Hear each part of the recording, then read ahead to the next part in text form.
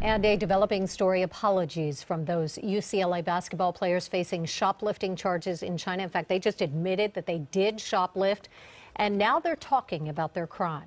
President Trump did help to negotiate with the Chinese government, and he tweeted this morning, "Do you think the 3 UCLA basketball players will say thank you, President Trump? They were headed for 10 years in jail." Well, the president did get some gratitude at that news conference this morning. Let's get right to our KCAL 9 sports director, Jim Hill. He's live at Pauley Pavilion on the UCLA campus. And Jim, certainly sounds like these guys aren't going to be playing basketball for a while. Sandra, they certainly will not. The Bruins have a home game tonight, and they will not be playing for quite some time. And you're absolutely correct, because earlier today, UCLA announced that the 3 young basketball players who were arrested for shoplifting while the team was in China, well, they will be suspended indefinitely. At a press conference here at Pauley Pavilion earlier today, you saw it on our sister station, CBS 2, at about 11 o'clock this morning. At that press conference, Jalen Hill, Cody Riley, and LiAngelo Ball all addressed the incident in China and apologized for their actions. I apologize to my family, my coaches, my teammates, and UCLA for letting so many people down.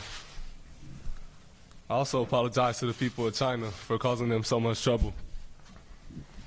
I'm a young man, however, it's not an excuse for making a really stupid decision. I'd also like to thank President Trump and the United States government for the help that they provided as well.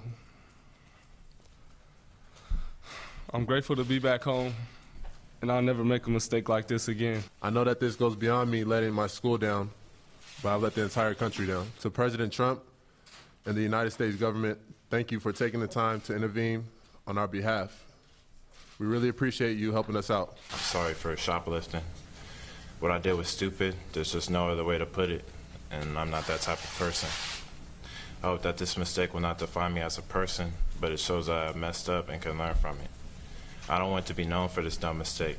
I want to be known for my respectfulness and my love and passion for the game of basketball. And thank you to the United States government and President Trump for your efforts to bring us home.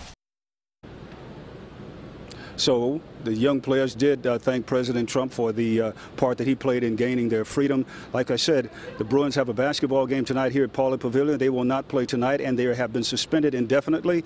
A lot of us believe that come conference time, we just may see them back on the basketball court. And, of course, we'll have more on this for you later this afternoon on KCAL 9 and on our sister station, CBS 2.